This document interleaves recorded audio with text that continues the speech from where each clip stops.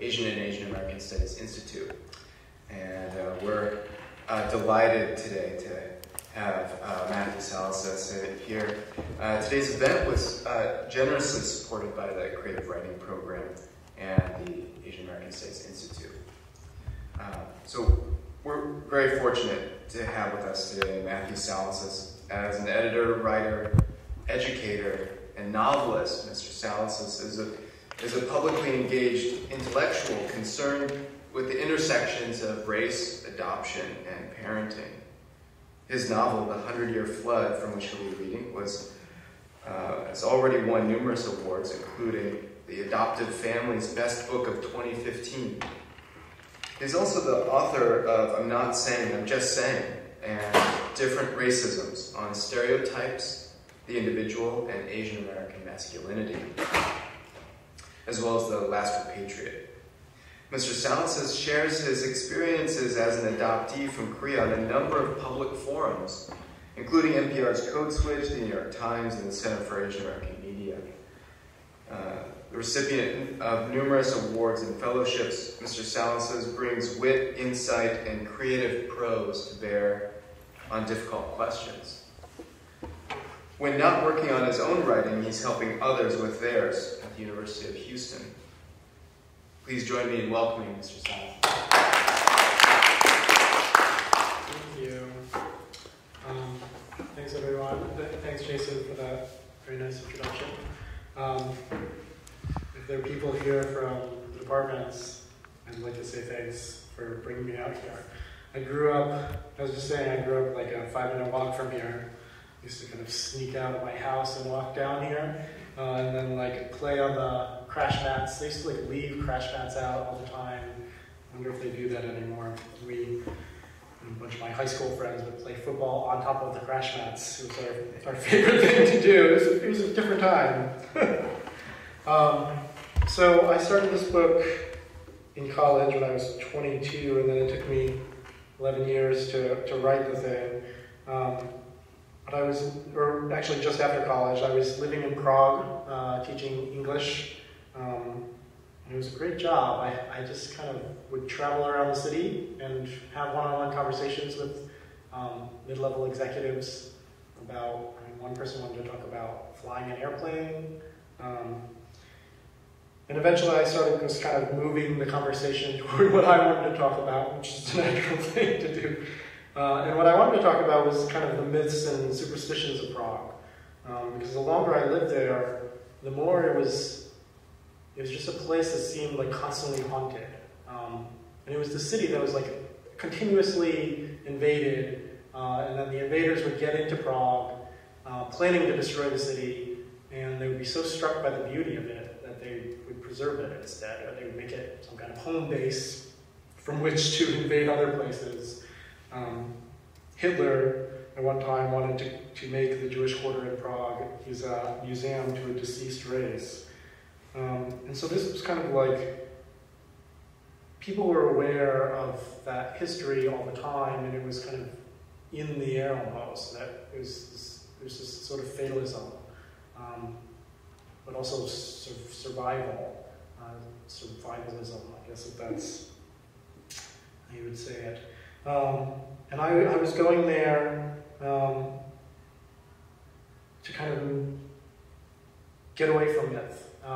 What I came to realize over a long time, over 11 years, was that, I had grown up just with a kind of myth of myself as an adoptee, and like no facts about where I was born or who my birth parents were, or kind of, all of the things that you carry with you in your identity. And so I had to kind of take other people's stories about who I was as who I was. And I had gone to Prague really because there nobody knew me, and it's even more apparent than I wanted it to be that nobody knew what to do with an Asian American there. Right? But at a certain point I kind of realized I was maybe the only Asian American in the city, other than like maybe a few tourists and actual Asians from Asia. And so it was a very strange experience. And so I started this book then, and it took me a very long time to kind of understand why these myths and superstitions were really speaking to me and why I kind of had made a book out of them and then my experience. So I'm going to read a little bit from the beginning of the book, which starts out with a list of superstitions, and then just a slight bit from farther on. I think I'll just keep it a little shorter, and then we'll leave time for questions. So it's called the 100-Year Flood. Before his father came and flew him back to Massachusetts General Hospital in September of 2002, these are the things T learned in Prague. 1. If someone sneezes while you're talking, what you're saying is true. 2. If your nose is soft, you're lying. 3. If you cut an apple in half and see a star, it's good luck. If not, it's bad. 4. If you step in shit, it's good luck. 5. If you pour molten lead into water, you can tell the future from the form it makes. 6. If your hand itches, you'll get into a fight. 7. If your nose itches, you'll get beaten up. 8. If you pour something and it overflows, someone you know will get pregnant. 9. If you lift your feet for someone to sweep under them, you'll never marry. 10. To cry at the wrong grave, that's the Czech expression, means to bark up the wrong tree. 11. Often the legends of Prague have to do with selling one's soul to the devil.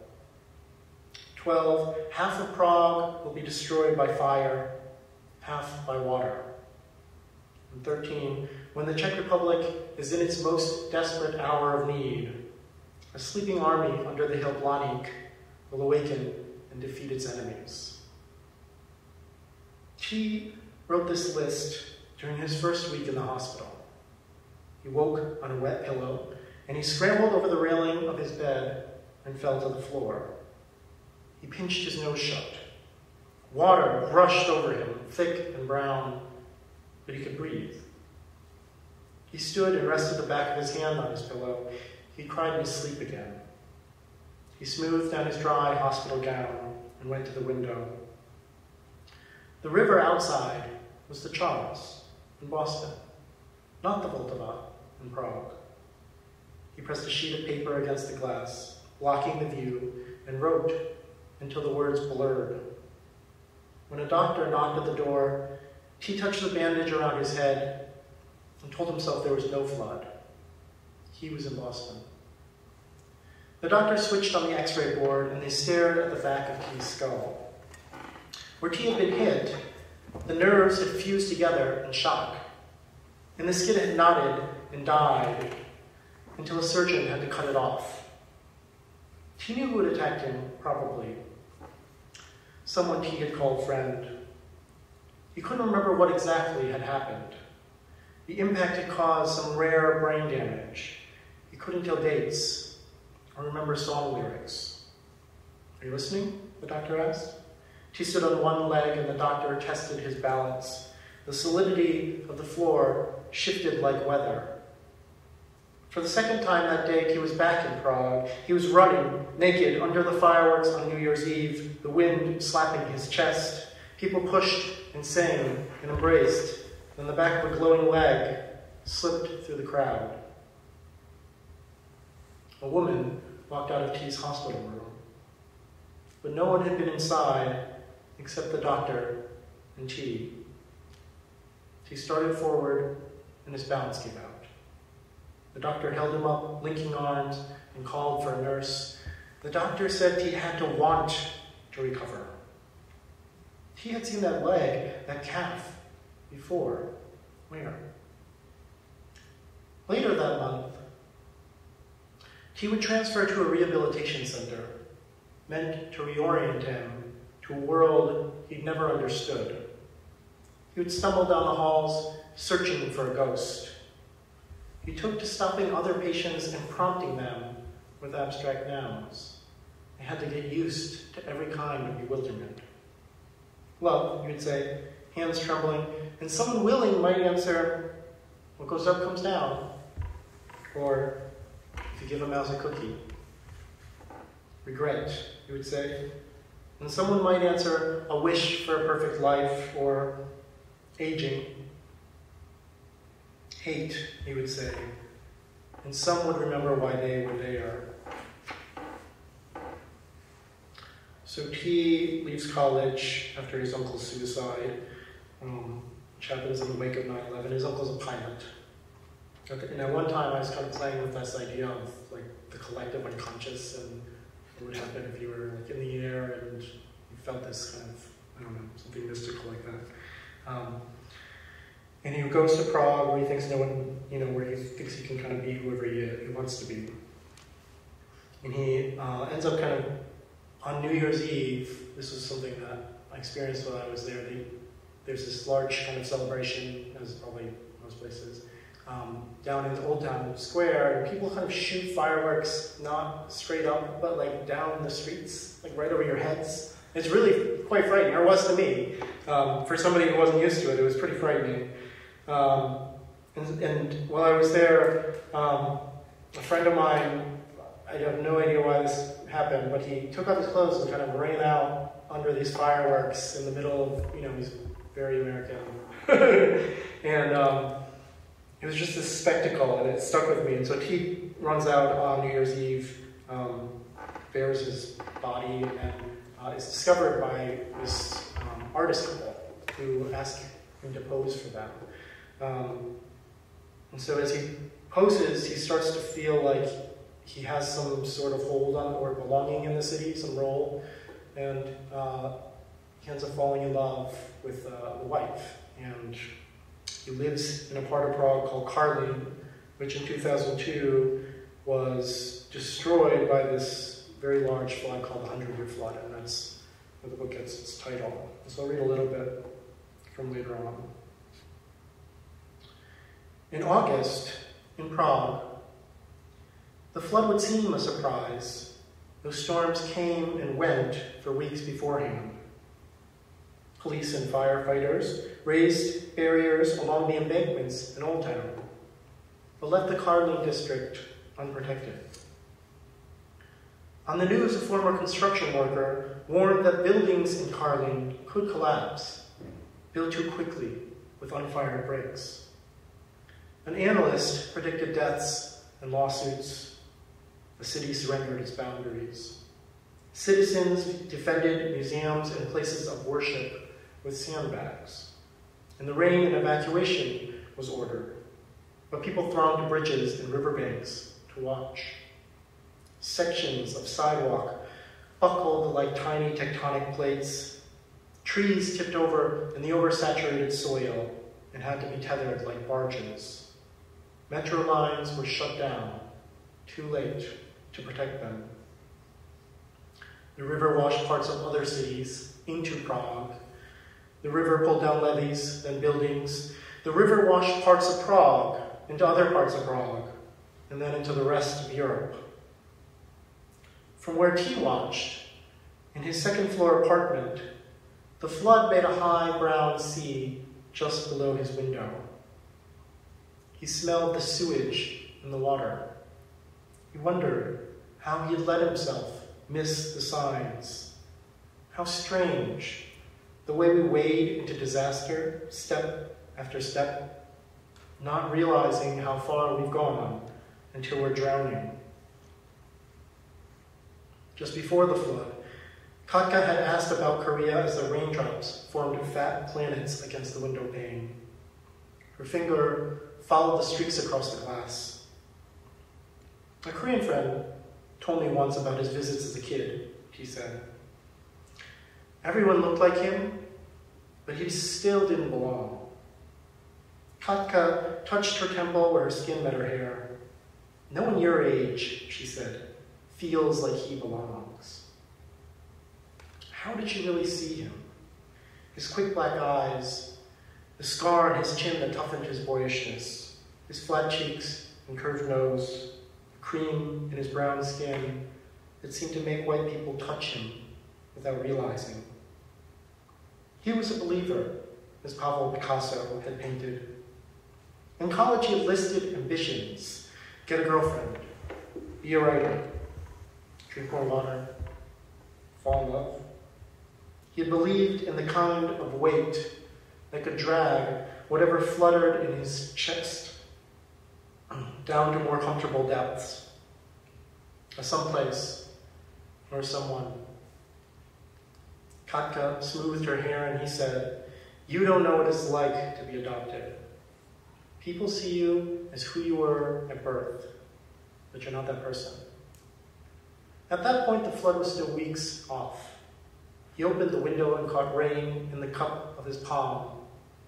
Katka pulled his hand in, and for a moment, he thought for some reason that she would lower her lips to the water and drink.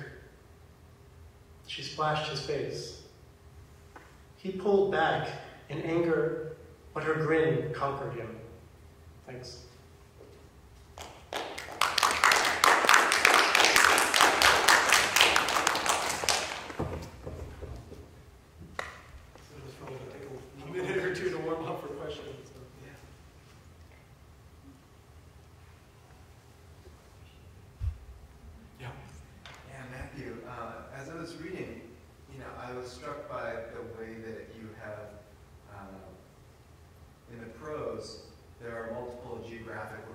Sometimes in the same paragraph, either through conversation or reflection that the character is having in that moment. And it struck me as an interesting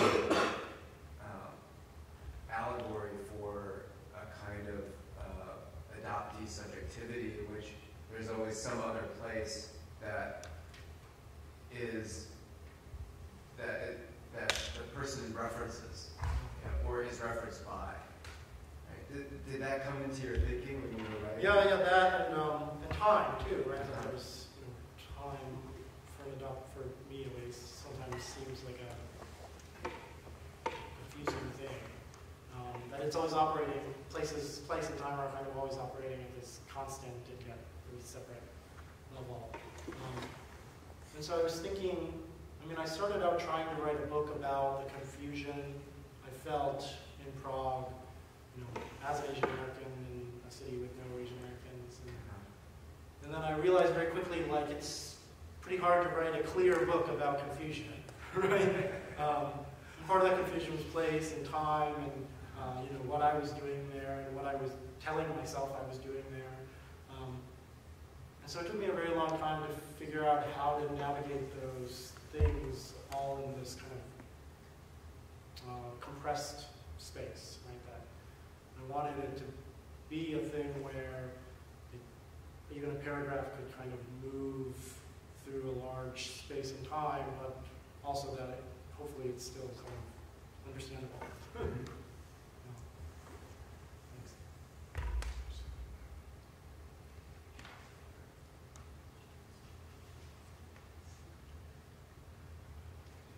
You have another, go for it. Because it's based on your own experiences, why choose fiction as a mode to tell a story, as opposed to memoir or even another kind of a more sort of transparent or connection with yourself? Did it allow you to do things, or yes? So I lived there in 2004. My experience was somewhat boring, I would say. So for one, it was kind of, the flood was 2 years earlier. My experience was not as interesting as it is in this book, right? I kind of didn't get into an affair with a couple, and wasn't painted by a famous artist. Sadly, I wouldn't have minded that, I guess. But I think it, in some ways, it kind of allows a fiction writer to dramatize things in a way that makes more clear and poignant and whatever resonant than what actually happened. I read a lot of nonfiction actually, but it's less about story and more about critical thought or something like that. And when I'm writing fiction, I'm trying to focus more on the story, and the other stuff kind of comes out of that. Yeah. You're connecting with what you just said before about confusion. You know, like a memoir about confusion would be, you know, like it seems like you'd do that more interestingly with fiction. To be able to create these sort of loops and these folding back on itself. Yeah, though I do find that, you know, like maybe just the way that I think about life or process life is always in those loops anyway, right? One of the things I like about nonfiction is you don't have to make anything up. You're kind of making meaning. Well, okay, maybe you have to make some things up, but you're making meaning out of the things that have already happened, and you're trying to see. Like for me, I'm often trying to see the patterns, like that. All these things have happened, and just now, writing nonfiction about them, writing an essay about them, I'm starting to see, oh, maybe this is why it happened, or this is how something that happened 20 years ago links with something that happened a few days ago, or something like that. Not that you can't do that in fiction, because you can, but more focused. Just think of a novel. It starts out and the person drinks too much alcohol in the novel in the first page. On page 300, that person's going to have a car wreck. In nonfiction, the person may start out and drink too much alcohol, and that's it. The next thing comes up and comes up and comes up. So it's you drift all over nonfiction and tell the most incredible lies. Just so long as you write it well enough that people enjoy reading. Well, I don't know. That's maybe an aesthetic or moral question. It's not a question whether they're true or false. It's a question of whether they work on the page. Yeah. I think. Yeah. I mean, I'm sorry to be false. No, yeah, I like what you do. You said you started this idea of writing a book in 22, right? So early 20s. And it takes 10, 11 years to finish the book. Yeah. And as a person, early 20s and 10 years later, probably I can imagine your view on the world, human, on yourself. It changed, right? Yeah, so I don't know whether you thought about, some people, they early age, they have this set image, I'm going to write this book. And then, but circumstance didn't allow them to wait just 10 years.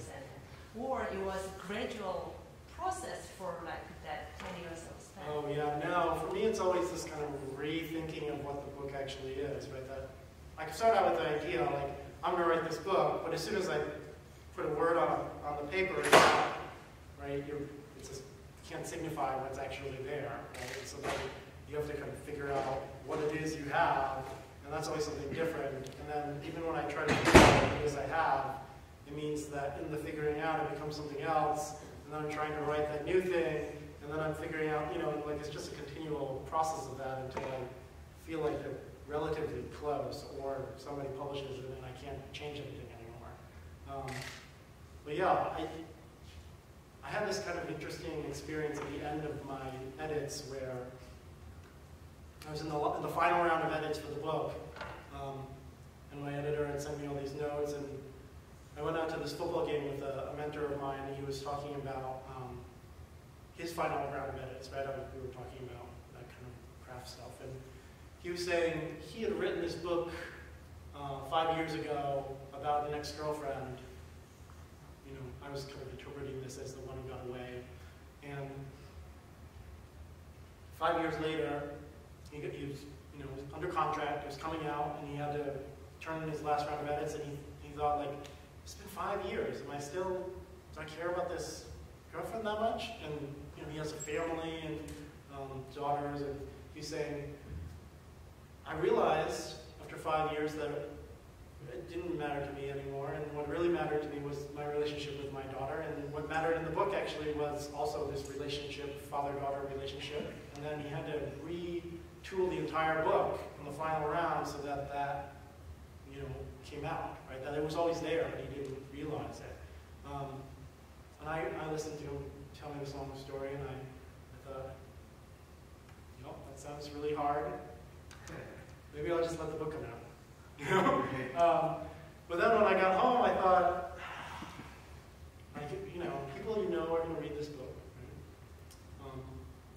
some reason when I'm writing, I'm not really thinking, I'm thinking of people that I don't know, actually more maybe than people I do know are going to read something. And maybe because sometimes I read a bad book by a friend, and then there's this little part of me that's judging my friend depending on the quality of the book, right? Or I'll read a great book by a friend and kind of, I'll like them more, right? And so I thought I have to do this, right? I have to kind of do this same process of looking at myself and understanding what of myself has gone into the book and what has been hidden from me, or what I've been hiding from myself. And so I tried to think back to me as a 22-year-old in Prague, and I had this question asked of me many times by my editor and by my agent and by other readers of the book, where people would say, well, like, why Prague? And I was, when I went to Prague, I was 22, and I went there because I thought I had nothing else to do, and I wanted to get out of the country, right? There was Bush carried, and I was tired of it. I wanted to get out. And so I tried to think, like, when I was 22, what was really going on there? What was I really doing in Prague? The year after that, I went to Korea for the first time since my adoption. I had absolutely zero knowledge about Korea. It wasn't like now, like people didn't sell kimchi in the supermarket and you couldn't listen to K-pop on the radio. And so I had just zero contact. And yet I went there right after Prague. And I started thinking, like, why did I go to Prague first? And a part of me was clearly wanted to go to Korea. And I realized that I was, what I was hiding from myself in the writing process was that I was hiding from myself when I was in Prague. Right? That's what I was doing. I was hiding from myself. And I was hiding from my adoption. And so I had to reroute the book in my final edits so that it brought that out more, and that I had this ending about adoption, and it always seemed like the right ending, but I didn't know how to make it work until the very moment when I realized that the whole book was much more about that than I thought it was. So yeah, I think that continual process of, for me, that continual process of like knowing yourself better or being a better person, it seems pretty closely linked to writing. Thank you. Sure.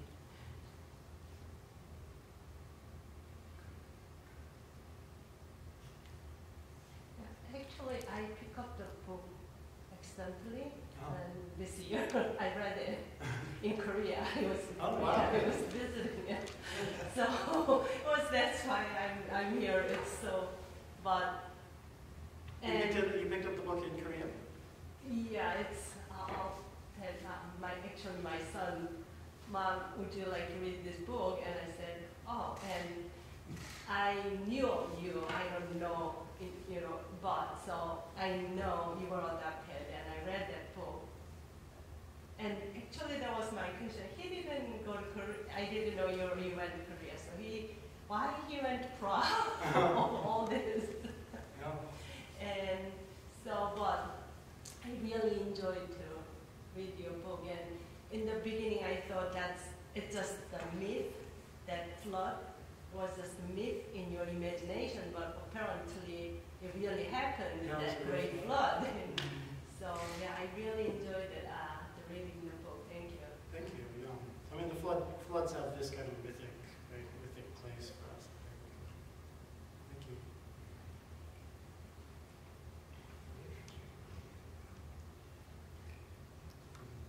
There's no other comments, questions? Yeah. Please. How do you think, like, if your timeline of when you wrote the story, like everything you experienced shifted later, how do you think it would have changed your story, like, especially your views on everything? If I started the book later, Yeah, and like even experienced everything later, like, do you think how different would your story be? I think it'd be totally different. I guess. I mean, I think that the kind of, these questions of like who you are is always changing, and when I'm trying to write, it's, at the heart of that is some kind of grappling with that, right? Who I am, maybe not in such like kind of thematic ways, but part of the reason when I write is I feel like myself, right, when I'm writing, or I feel like I have the freedom to be myself when I'm writing, you know. And so that's, you know, I don't know, maybe this reveals too much about me, but that, for me, it's like every day that's different. You know, if I wake up tomorrow, I'm even hoping that I'll be a different person. You know, not like vastly different, but little by little, you know, I'm always trying to be better. I know I hear people say that traveling kind of helps you find yourself. Do you think, like, throughout your life, wherever you travel, does that really help you find different things?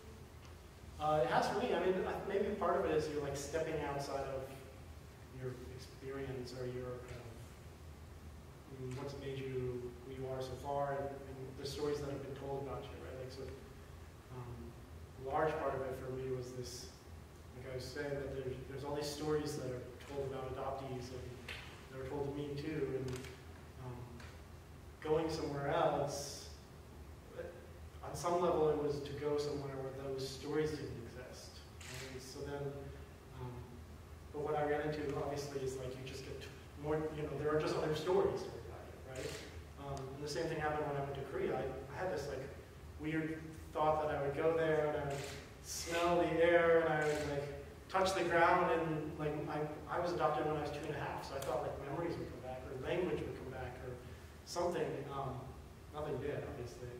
But instead what happened was I felt even more like a stranger, right? That I went there and nobody saw me as Korean. I mean, they saw me first, maybe just the first look as Korean, but as soon as I started talking, I was somebody else.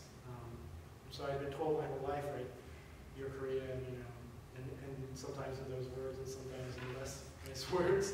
And then when I went there, I was told, you're American. I never actually felt more American than I do when I'm in Korea. And so that it changes like how you're looking at yourself even, because I mean, for me it was like realizing how arbitrary those stories are, that those stories aren't really about you so much as what you do, how you deal with those stories, right? Whether, how much you resist them, how much you own them, how much whatever, right?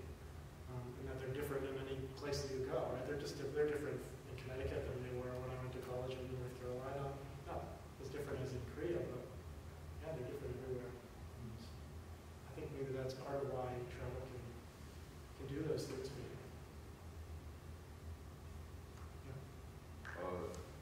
For the time that you were writing the book, were you ever like thinking about just like not writing the book anymore and like saying like that, basically not even what's going on? Yeah, sure. Yes, I thought on several occasions, maybe I'll just do something else or something, you know. And I did actually come out with another book before this one came out, because I started writing these. At a certain point, I felt like I really just need to do something that will finish, and that I can finish.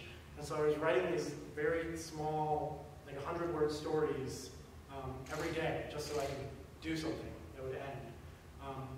When I started sending them out, people really liked them, and they started asking for more. Like at one point, I had 20 of those stories, and the magazine said, "Can you give me 20 stories?" I thought, well, I have 20. Some of them are already published. So I had to write 20 more stories. And then what happened after that was a publisher asked if I had a book manuscript, and I said I have 41 page stories. And they said, well, how about 121 page stories? And so I was doing this, and that ended up being my first book. Just trying to do something that would be done, like to make myself feel good, like to get some kind of self-affirmation. That's, yeah, I had to do something else. I'm stubborn too, so like, I'm not good at giving things up.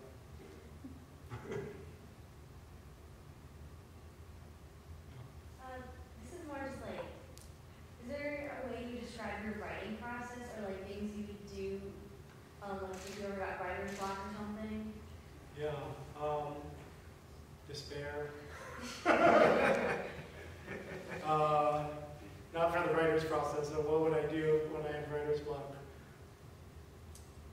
I mean, the process for me is pretty, like just on a kind of nuts and bolts level, or like a day by day thing, it's pretty boring, right? Like I just get up and I try to make writing the first thing that I do, because I know that if I let all the other things happen first, then I never have any time for writing. And if I do the writing first, somehow everything else gets done.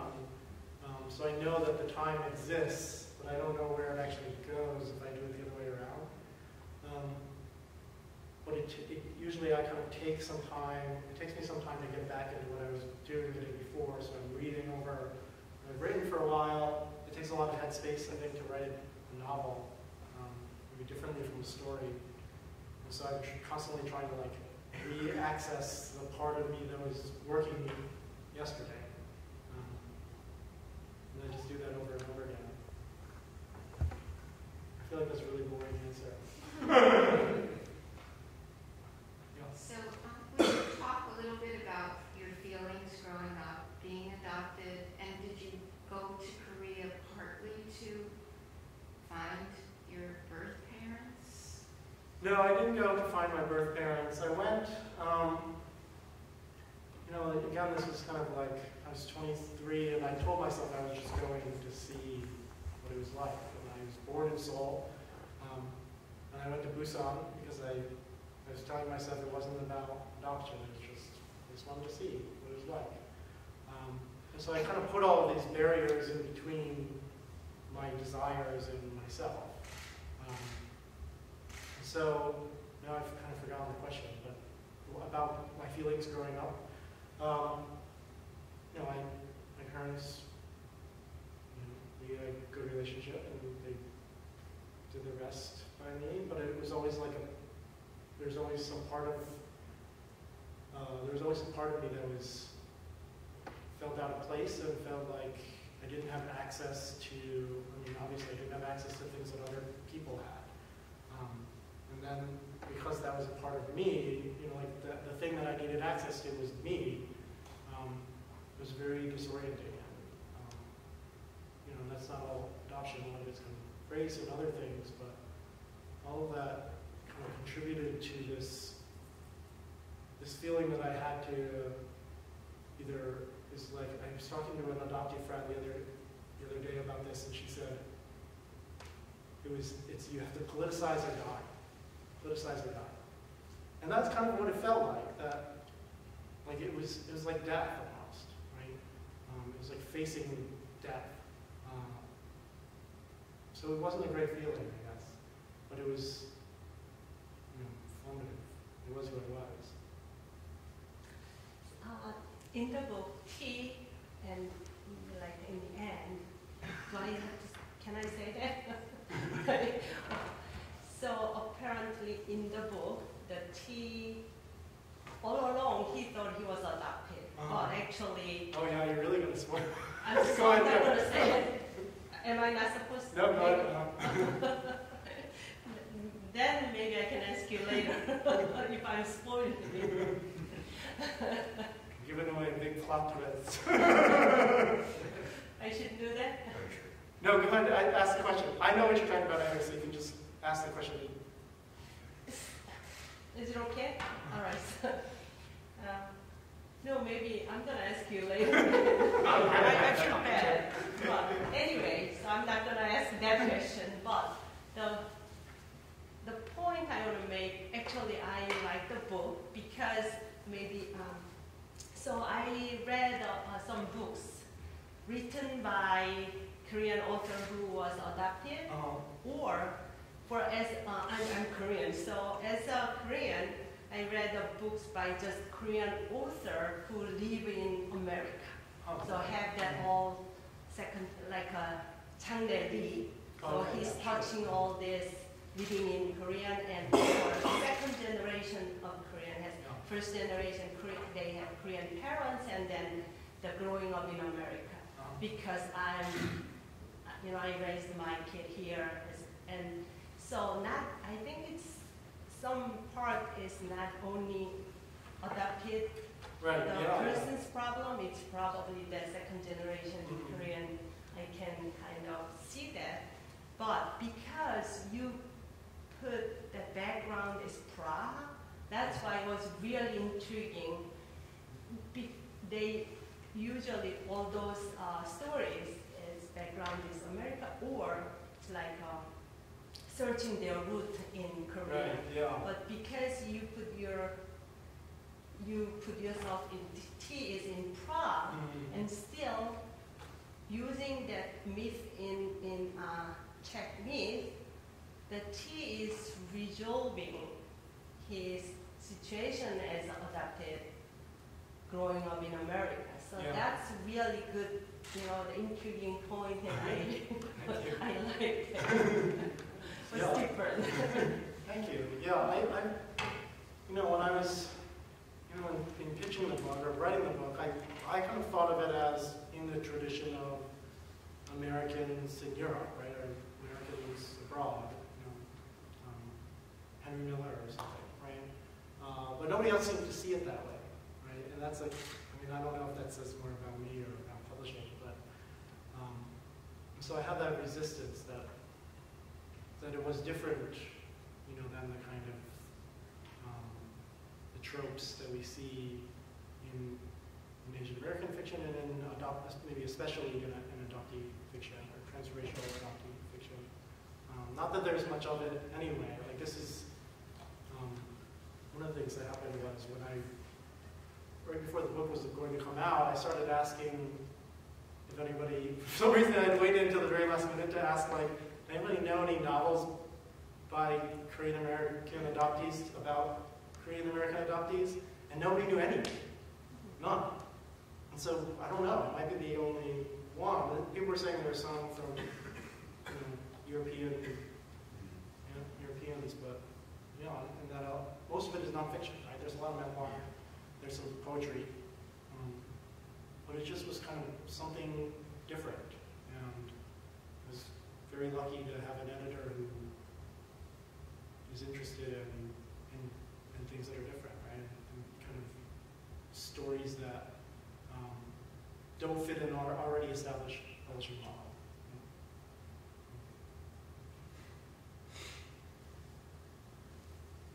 See, I have this, one of my children, she was in high school or college, so she was pretty, already.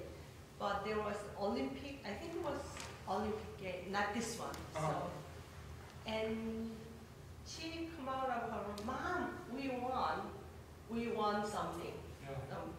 And that time, that sports is in my head. It's not, the Korean is not good at that sports. I forgot what it was. Maybe it was 8 years ago. I said, oh, Korea won that? They said, no, Mom, America. Yeah. So I still remember that moment for my kid. My country is America. But I automatically think, in my point of view, my country is, it's kind, I live here 30 years, but Korea comes first. So every time when I, I try to see their point of view. Yeah. So it's not only, adopted kid, it's all Right. this. Yeah, and then you have that kind of dissonance where it's America to you, but everybody else is Right, telling you. so- Right, It's not like that. So actually my, the kid have problem with, the high school and even college years, Yeah. where I'm fitting in the thinking, the mind. I'm a 5-year-old now, and we just watched the Olympics, and it was interesting to see, it's just the way that the Olympics makes you talk about people and countries. It's an odd thing. I never thought about how odd it was before until my daughter's like, oh, the Americans are way better than the Chinese. Where's she getting this idea from? And it's like just really actually she's talking about a very specific race that they're running, but and then you start thinking, if this is influencing the way that we talk, right, that it's clearly influencing the way that we think, and how does the way that we watch the Olympics then kind of reinforce or shape the stories we tell each other. It's fascinating. It's a little disheartening, I guess. Yeah.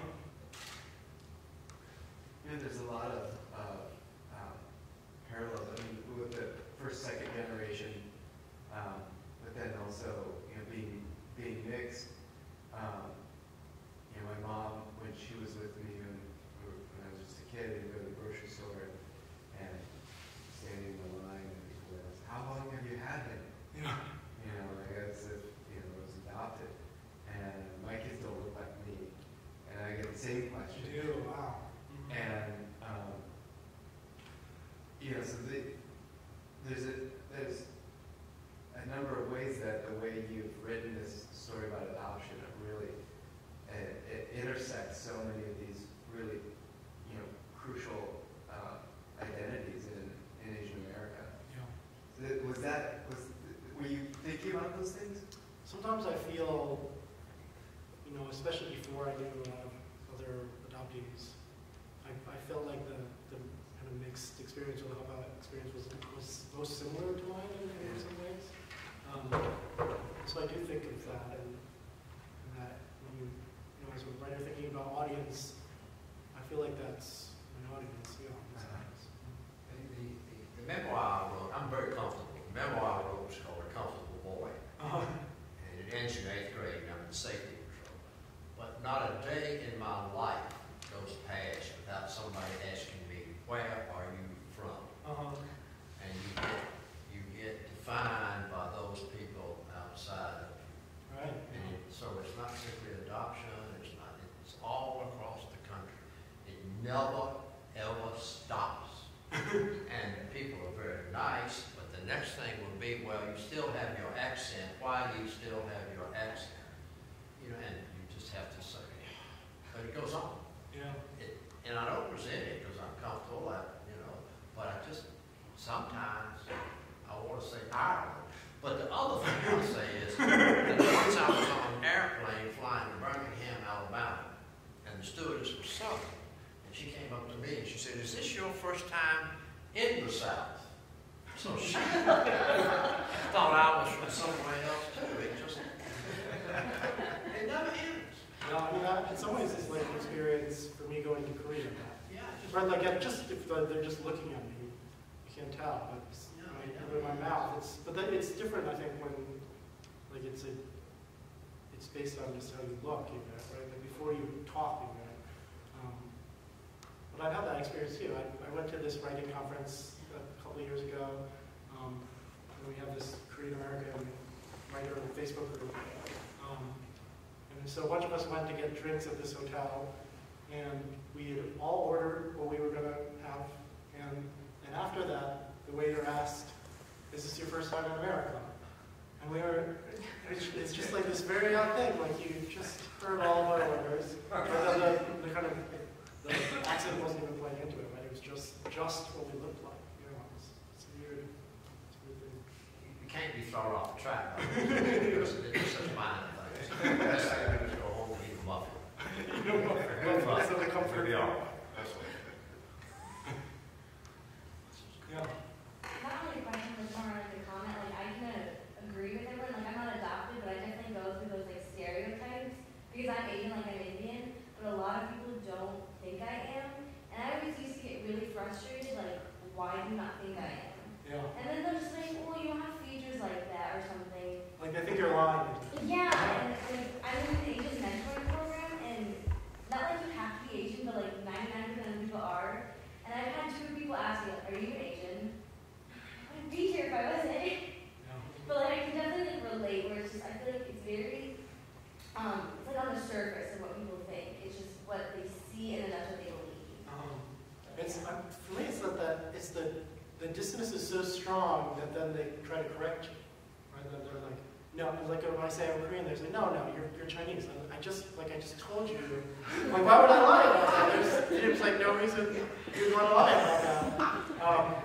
But it's just that the story that they are telling themselves is much like is such a higher place for them than the story that you were telling them when they even asked you the question and you answered it.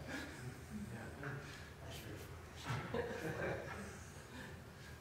And I teach an immigration history class, and one of the first things we do in the class is we all map some basic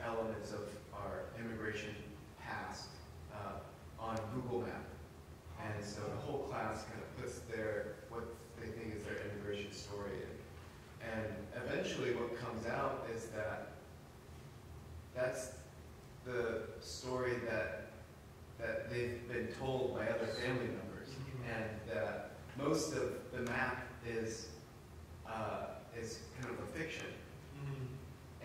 But nevertheless, those are the stories that are told in those families about where they come from and why they left and where they're going. Yeah. And so even when the past is directly accessible to them, they're still going to these mythologies and these fictions. They're so powerful. Right? Yeah. To break the mythology is to break who you are. Right? Yeah. You know, I mean, facts are just facts, as we know now. Facts are nothing, right? Yeah. I'm always interested to see how much it blows, as I teach Asian American studies, and it always blows my students' minds to know, like, the Asians have been in this country for so long, and like have undergone so many of the challenges there. You know, like the same things are still happening today. It's just, I can just watch them, and their heads are like, what? You know, we don't know the history of it. We know the myths, we know the myths pretty well. Those stories are important. Because in all the books I've written, I labored not to write anything about my children that would make them gasp when they got to 40. They say, oh no. You know, because you don't want to pass that on to family members. So I students was careful when I wrote about it, to write things that would never embarrass them or shame them. Because we all those stories. Right, yeah. I wrote this column for a long time about my family and the bad luck that we are constantly dealing with. And at a certain point, my wife was like, "I don't want you to write about me anymore." And I was like, "Well, you're kind of like you're the main character of this story, you know." So I had to stop. You know, I had to kind of. But I always felt like, you know, at heart, the kind of bumbling fool of the story was me. That I was the one who was kind of full of this bad luck, and but she thought it was her, right? That so it's hard to tell when people are going to see themselves in your The story. way out of that is to have the person say things that he or she doesn't say. Just straight up. I